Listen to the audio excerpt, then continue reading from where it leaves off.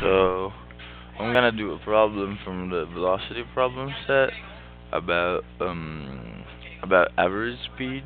So we know that the salesperson drives the 215 miles from New York to Washington D.C. in 4.5 hours.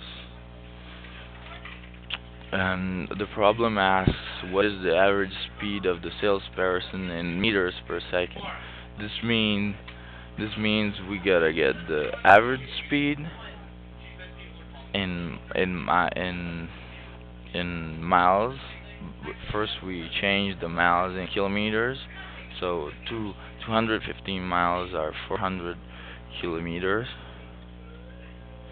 and 400 kilometers in 4.5 hours is an average speed of 88 point periodic 8 kilometers per hour.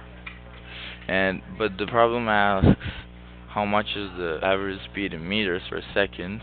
So we just have to change the kilometers in meters and the hours in seconds, and the result is 24.7 meters per second, which is 88 divided 60.